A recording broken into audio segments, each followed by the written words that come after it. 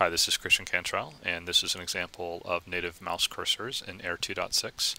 Previously in Flash and in AIR, the way to customize the mouse cursor was to hide the mouse cursor and then replace it with a sprite, which didn't perform very well for several reasons.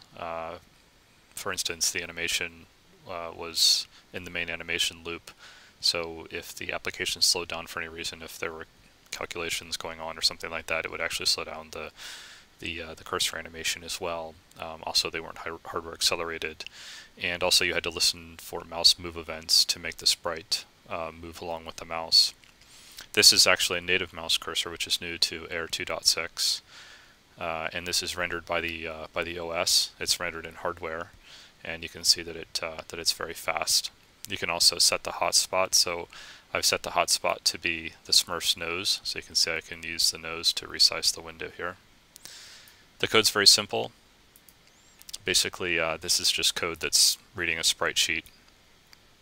All the code that you need to customize a mouse cursor is just this little block right here. There's a new mouse cursor data object, and you just set a vector of bitmaps, you set a hotspot, you set a frame rate for your animation if it's animated. If not, just pass in one bitmap data and register the cursor and set it on the mouse object. And that's all you have to do.